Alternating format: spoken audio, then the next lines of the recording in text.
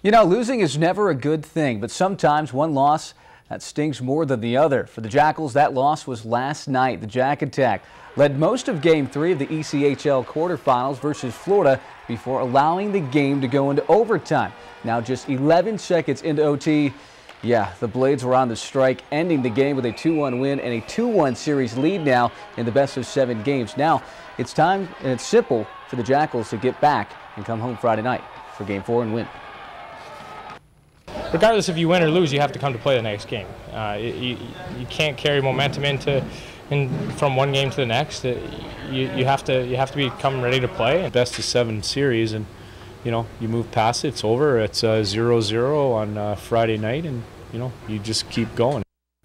Well, today is a special day in memory. On this day 2 years ago, longtime Elmira Heights sports hero Jamie Ungerland tragically died in a maintenance accident. But his legacy lives on. Today is JU Day, honoring the man who did so much for local sports.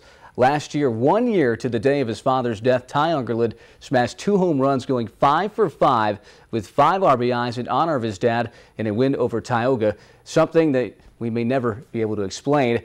Ty is now at Mansfield University playing baseball, and without question has his father watching him. Here's to JU Day, and may he rest in peace.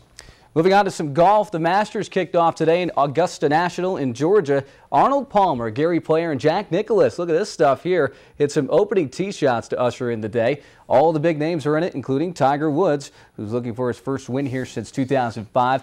Now you can catch all the action on WENY HD CBS starting Saturday at 3:30. Right now, of course, on ESPN.